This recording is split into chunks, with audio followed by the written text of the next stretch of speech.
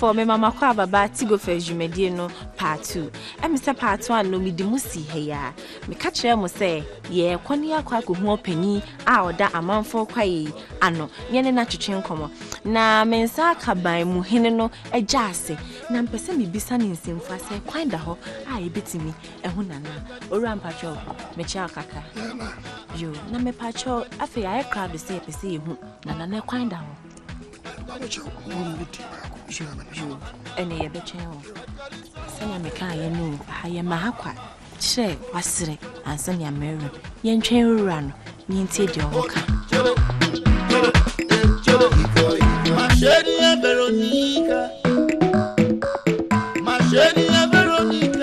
ewe abusiafo emese yensa aka panyimu a oda amanfo kwaye ano emani GP se wonya adaje so ne betwetwe nkomo na ono na ye ban muhune ama Techiman traditional area misisu biem ono na ye ban muhune for Techiman traditional area osanso ye hanso ahene e Techiman krodua yi mu na enye obi biara se nana apentin fosuji abro a otoso mienu na mensa aka ni nana apentin fosu jiabo a otoso mienu nana memo akwa baba tigofest jumedis mani jipa se no betwetwe nkomo so me ndase nana me pacho we de mise me bisa kaka kwae na mise mi nwemu no ya to ban afa ho edi ntina kwae kesi entisa aha sopa na ya to wa afa ho sa yo me na me da wase kwae ohia owura mo nse ya to bare foforo so amfini pa nyame no ti ya to bare foforo so esna twa ho ahia na kai kwae no na kai ento worum fa ho na sese ohia ya ofudo bontena abedru krum so da kram fini na so so ntse kare dware amponchi na ntwie akromfo kra no eduwe se bitimi kubura kwae mu because ubura kwae mu a emu ohun ntinu bintimi ko di na ye necessary se ye bokwae ho banye dikare se ne enchirema we hu na nua no wo mu bi nyen basabasa na fi yetimu hu se muwa bi enzo mba no haya nkasa sa amponchi ma na se otifie no wagya na sa amponchi ba ya na so kuro kwae ya beda kuro ye mfi ndi na no se ne sade ya kwae ye nyina ye to wo mfa ho na ye mmokwae mba to protect the forest ye mmokwae mba ansa na baby amamre ye pa so ya sa to wall afa ho baby am no ti ye kwa bo so ya to wall afa ho nyina infinia na ya to wall kese so pa afa kwa ye nyina a ye ko be ka aduasa no ya to wall afa ho nyina kwa ye am no ti mu se bi unye Techiman ni pa kan a se bi mpedesa o ma me no papa be fi Techiman he ya ana so mfa so ye dishi a untim mu kwa ye se mire bi aso na aba se bi o ne de no Techiman he ne kura nya afida nya mamre bi nya ba na musu bi nya ba kra ono kra ma kwa yim kwemo yim musu nana we de messa me bi se bio kwae de enti se ya amanfo kwae da Techiman krodue ni ho amamre eni se yo mina na amamre ye pa kese ne se ye fa po ha apo no so afishia na se ye ko fa po ma ya kukuru ma bia etima po bia hu se bone ne waye ye poboni samre no so apomre no so bia timi eka asem bia kire bia te say infancy na kai democracy no boni bia ye bia timi ye papa we timi ye na ebo bia baso na ye kan boni so kire o wasesa eno no ya mamre do na ne kwaye ntira eba ya Techiman mane ejapade kese pa akron pa se abakosem ne wo ho no ene se karbi a kire tetimno so no ena na ma hemfo no ba akon fe na na amio bi mpedesa akoko ntino be chino kukumase de kumase wede no ko ba nchino ko no wanya banya na ko enum se no so ntino wode ne yire ne mane na we na sonfo henkwa abeso nyina na santene ne this time no omod be ko omo we bitina na betra beso ye titisem ko se ne besi be yesika kokko be ye gudie no fakase kura ne Techiman fo ne ye ntim be kwere so be me kwa ma be ye ma ba be ya sante data be susu ye na ne nyina mu no me be su ye na sante ne hu se ense se ni nwa etra because be nyina ba ye yakofo sante ne yakuni Techiman ne yakuni and so what now I send order self house arrest or no onya kwa pa nso uninu fa hudie ndina ba se o man kwa na samba nikro nti nana sante he man kwa oba no obedura haye na haye anan matna pe haye kwaye nti ne ba ne se ne nnu kuma ne uja no a o hwe Techiman so no ya maso nti Osman ne hin kwa ba be di na chi nse benko kan chire nnu yan se oba nti o mo bi mehia no odu hanyo na hazo na kwaye kakra kwaye tuda nti ne ba nse ni nuanom na hin kwa ne nkrofo be dikara be kwa ka chire no 7 producer be free maso Techiman be maso aho na oye batna yen be du ha be hu na nan bio be chine kwaye ma chine be bia na be hu no na 7 producer be ko be na nsa se ono she fam ho paja nsa se ni pedua nyina amne fam na ya de bia na wo hu pa ndi be hu na nan bio ana awon wasam me ka sho mbe de bi yes dia hey na nan ni sunsum ya ote ha and for that matter no ye ma nya basabasa amma fo kwaye ya eye na mpo no ye mu dem basabasa na 7 producer o dan yesuwe ajapade ye ka ono saade ye woni na nan owura no ya ye nkai dum bi esi ho a ubekwa bunu se ne nsa ne si ho ya ye na mum 7 producer mo fra bi hu na de mo ni pa banko men fon kwan beko na anu so kura no gise da bone anase da bi esi ansa na ebie punu mo akonya saka mo akwa let's say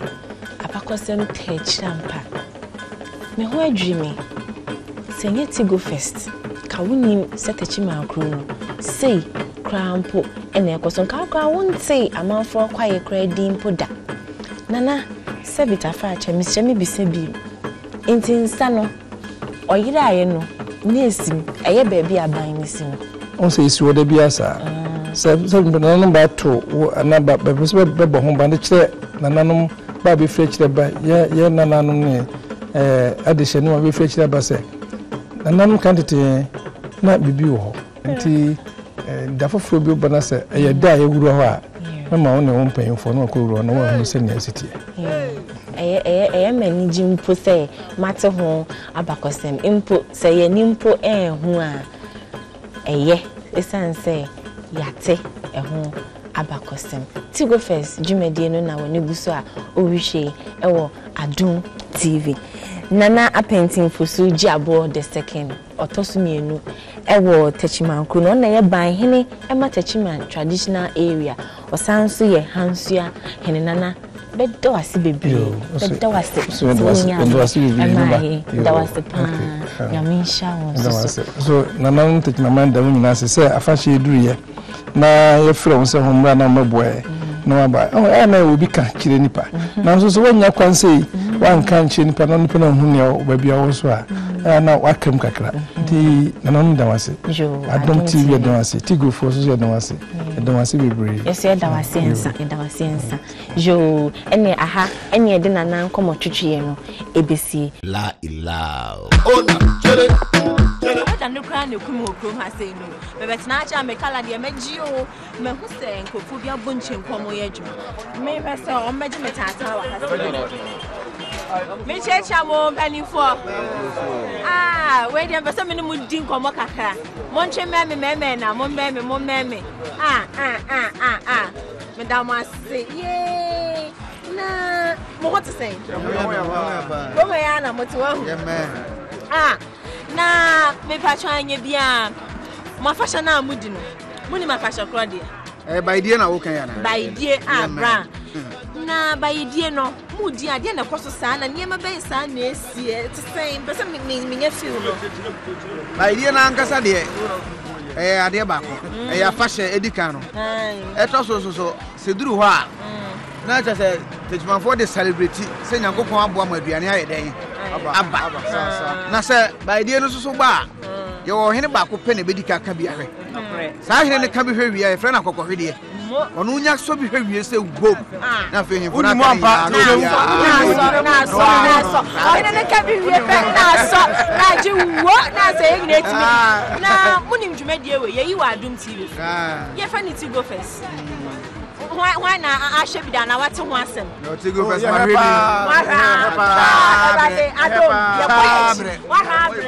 Dia hefa dia na ahwe na dia na betimi aka fa program no ho. Oh, ye hwe achemtafo dia na. Ene sile master no mo dia na ya.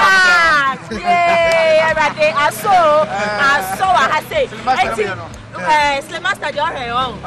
Eye wani je. Oh my na ma ni agit. Sa na just say your pen wo no. Sister, you is right.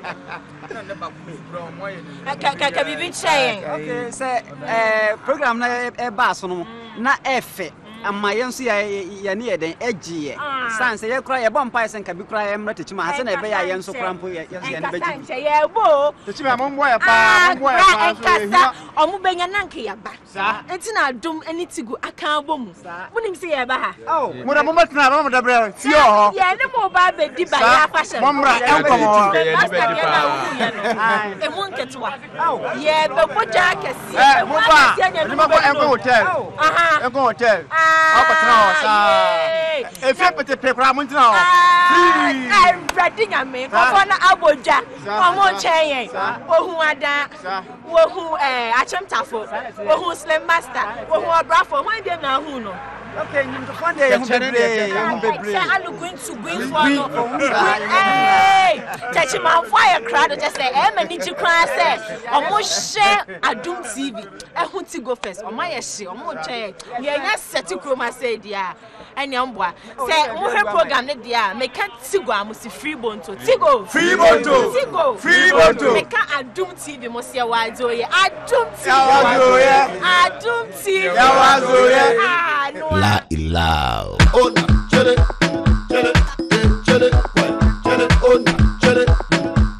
ese obi bia wo bobra wo ja ahyansude obi wo baabi am say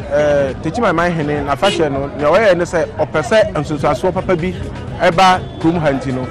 wa ye say normal bi a yadi omanfo nya e wo krum no opese ofre omanfo na omuhia no mo ye ho tutuye na nukre ni me ba ye me na driver fo ahia di nkomoda na me nya hia dom kase a eti say we say no da na me gidi say na anamo na otutuye no ehun fa so a e ba ye no no nti ensunsuaso papa de me gidi say nia me nua no ma driver fo etie fre ye nyina ho no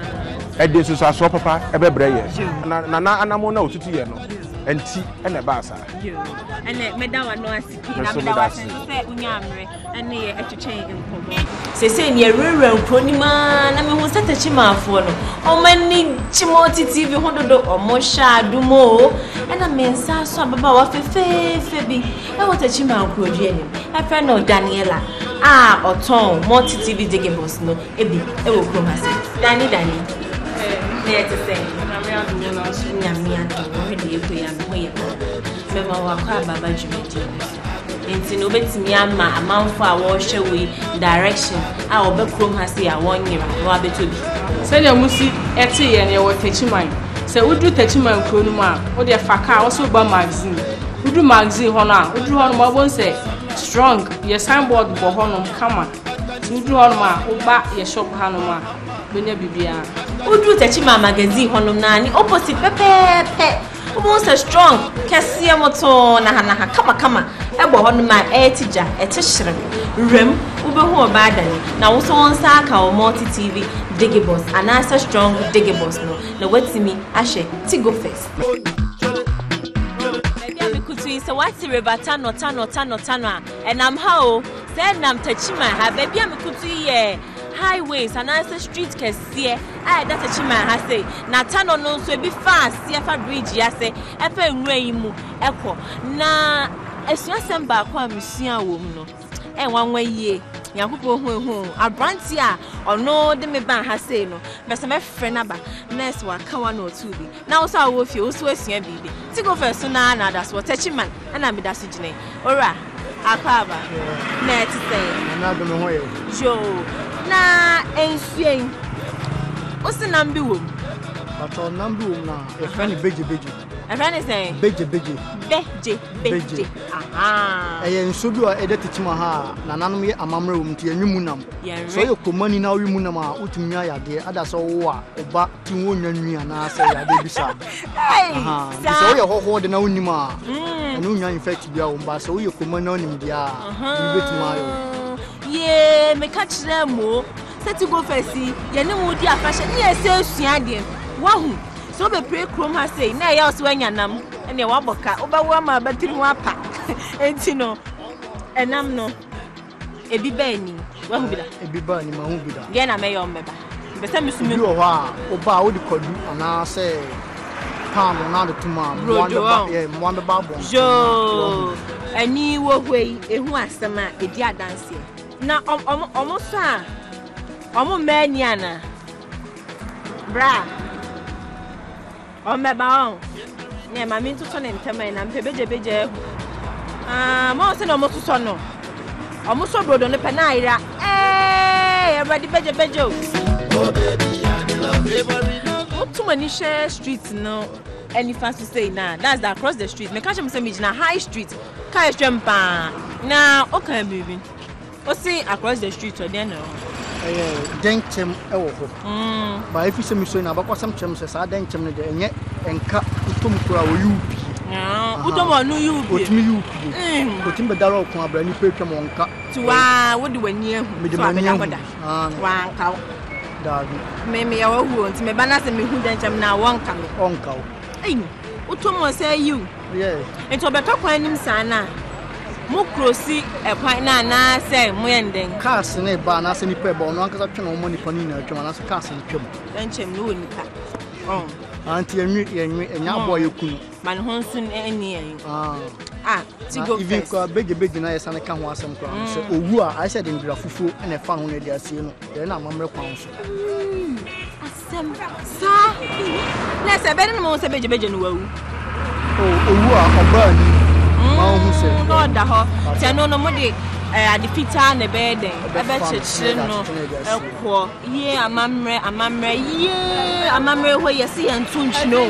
enye tigofest anka de we nka wunim ebi kra Techiman for kra bi wo krom asebesebe omo kra no omo nim de ye kan yo tigofest ye na wo to no ye di festival no ne ese kire wade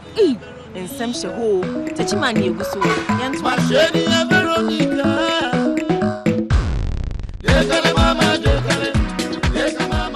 yaba yerera ye Techiman ntemu yesua de ne ya kire wade ensoso ne wo bisa wo ho say edin Techiman no etresen ebia oye omani o te Techiman kroduani nanso impono unnim Techiman asechire enu ntina Adum TV eni tigo aka bom edi dwumadie hwonko a etise ebrel emraso si ekusua abakosem ya eta Techiman din no echi so aye krado so obesua de ehun bibi de a eni edi meche ni yenkohia eye nana owusu jare a otosumiyenu a ono eneye akwamuhine for Techiman traditional area ne palace ena mechini aye kradwa mechini enko hu da masipa semaba na wasema obisae no eye Techiman akom akunwa no me ru anase masede no sede etie wo akanfo enhihye mu wo ahene mu nyina no wo oman hene ko akanfo nyina mu a se oyi oman hene firi ho a ye wo nipa otosumienu ne kronti hene na de tosumiensa akwamu hene and this all the kwabrofo mu a ye wo two deputies nipa mienu a so man hene ni ha ehwe kuro nachi said ye hihye no ifritete no a nanka ye wo military rule anase ye fa no ekon se sojafo ekoko a ye wo reki anase akwansrafo a omoni twafo no esra kwan na adontene the first infantry no afolo the second infantry eye country na akom ayɛ 3rd infantry nti ansa na wobɛkɔnka twafoɔ adɔntene krontire na wobɛnya akwamu no na kyerɛ sɛ wato ɔman hene enti yɛ defende stool no saa bra na yɛwɔ akokɔ ɛwɔ man mu meyɛ liaison officer kyerɛ sɛ coordinator ɛma de krontire ɛne gyase sɛ biribi ba krontire a me sɛbi ɔman hene yɛ mmɔfaseɛ sɛ nkɔ yi a yɛde to m'anim na mene ɔman hene adi nkitaho na yɛahwɛ sɛ nneɛma nyinaa bɛtoto kam Techiman ɛyɛ titikuro historians aka ma yɛhu ne sɛ yɛfi old Ghana Empire na yɛne first people a ɛdi kan bɛtena ha nti na yɛfrɛ yɛ abonofoɔ na ha nyinaa na yɛyɛ bono hene na sase na ne kronti hene a yɛfrɛ no Nana Techifiri ɔno ne bɛtena ha baabi a sisi yɛwei na sɛbi ɔyɛ bɔmmɔfoɔ aha yɛ na de ne bɛtena ha enti na ahanam wɔ ha wohwɛ nsuo atwa ɛho ahyia tannɔ na atwerɛ da ne nsuo bebree na ɛmmoa wɔ ha paa enti na yɛ Techifiri ne nnare so yɛka ndare so a ne hunting camp enti mmerɛ a yɛwɔ bono maa so no nyinaa no na amanfoɔ ba ha bɛtɔ nam na ɛwia na sɛ mmerɛ bi baeɛ a basabasa yɛ bi baa bono maa so ma yɛne asante hene ɛnya ntɔkwa bi na ɛnam so ɛma kuro no ɛhye bono maa so ɛbɔɔe na ɛnum na nipa no bebree tuyɛ na ɔmbɛtoa na Nana Techifiri ha na ahwɛ nipa odi kan wɔ ha bɛtoa Nana Techifiri no ɔno ne Nana Miojare a na ɔyɛ akwam nti na ɛwɔ krontire ni akwam a sisi kuri sɛ krontire hene no fi wɔ akwam ɛna ɛwɔ ha se ya yɛhwɛ kuro no so enti no sɛ ɔhwɛ din Techiman no paa ɛnam Nana Techifiri so ne ma yɛnya di Techi ne man na mepaacho mesrɛ mabisa wo pii sɛ ɛyɛ ɛde ade ɛna onan esi so no we yɛfrɛ no akurukuruwa ana sɛ ɔde kɔborɔfo ma yɛfrɛ no foot stool na bɛma bia nipa wɔ hɔ a woyɛ ordinary but ɔhene ɛyɛ man of many handiworks enti nneɛma atwa ɛho ahyia no ne ma yɛdi hene enti wei yɛ deɛ yɛde yɛdan ɛtia so sɛ wotena hɔ a yɛsɛ agya ɔhene deɛ ɛsɛ sɛ ne nan ɛdeda fam basabasa nti wowɔ w'amanfoɔ mu a na ɛsɛ sɛ wopagya w'anan si adeɛ so na wotena baabi a ɛhɔ ɛkorɔn nti ahemfo no bebree ɛwɔ bi a ɛyɛ a ɔmtaa de ɔmo nan sisi so na mfuturo wotena ase a amanfoɔ ɔkyia wo no na mfuturo ngu w'anan ase la ilaha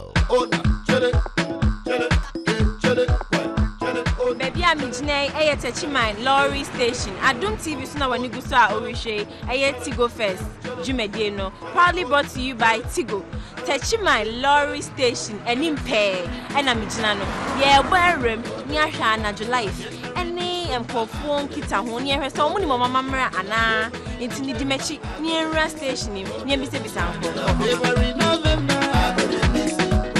pacho mo festival na ye bayredie no betimi aka ho asem kakra chen se do bayre na age se afe ansa na abanti se bayre ne ba ya mpanifo na okomu no se ahemfo no ahemfo ni tu bayre ni bi na omutu bayre bi noa e de peti kuro na me ehu se ampa nyakopon aye adoma boye ama afi abetu ama bayre aba ti ye hye na nanom ni nyakopon ni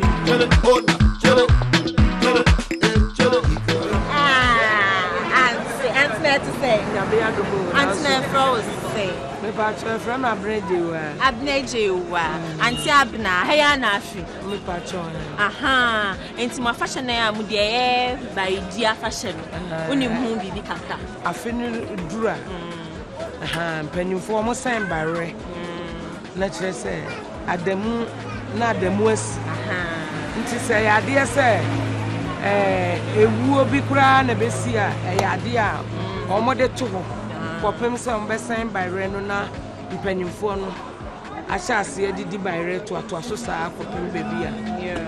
ebedru bia me da sene afia sunti na hwe ya na chia wadofo mo hwe no me tia me ma se afia no ahia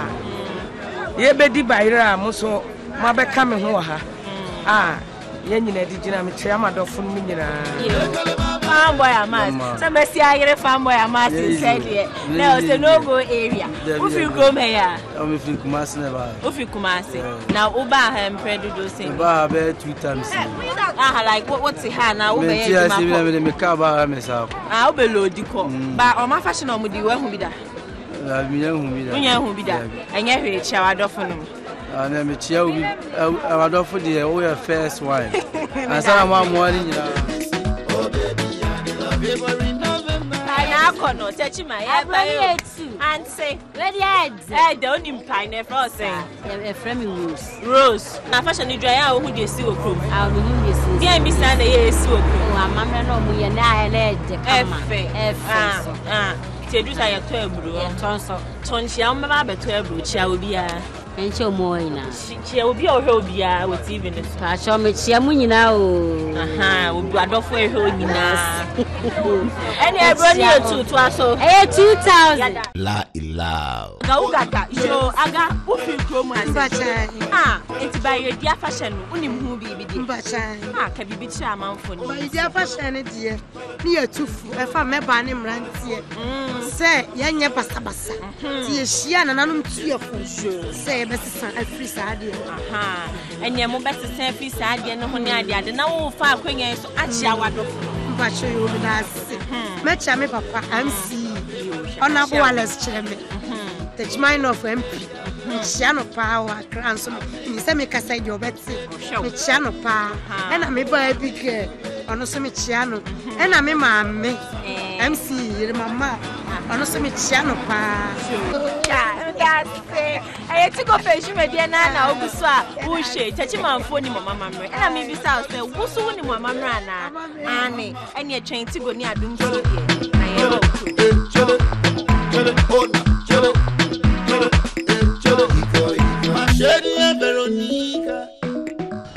Techiman for a sheme afi baidie no aduro eye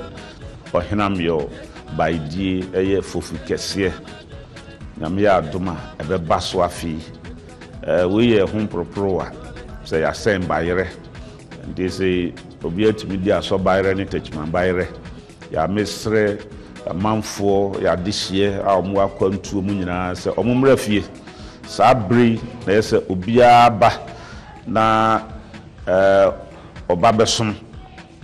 nananom ne nkunwa se de ya hyehye ato ho no saa na wo babro mu ebise onyankopon na hye mrato ho o se asase a monam ba bia mbekwa kudura mbekwa akotena bia no na mudua de na de dinkan no momfa mo afore nheme Yehova animonyam nti eduru ha ya de da onyankopon ase se de oye adom ma yensu na yetimi enya emfudie obia momodene se afi baidie no obeba na waba Adom TV so live ayo amanfo tigofest jumedie no aha ene adum besie yetu kwan ka Techiman udi yachi na ohu ye obo wani hu akoma usua ade oti abakosem na ohu amamre nso so SMP na course ho na mnisa wani so eje ho bia no afahye na eba hwe yanim tigo ni Adom TV ebeka abom ene wa ba bedi wa fahye ansa na ebeko no media asida kese pa ebeko ama eye kroti Kurano or see a dear your akunfi ameya otoso nine on an penny for so much our word too ye geo or muji fine so when you do one chain and ya hakra near stop it a do a fashion name near bow cronima obo who say yes tigo ya catch us a smaller obesrampa Adom TV ya wadoye midin at the Sunday. Oh baby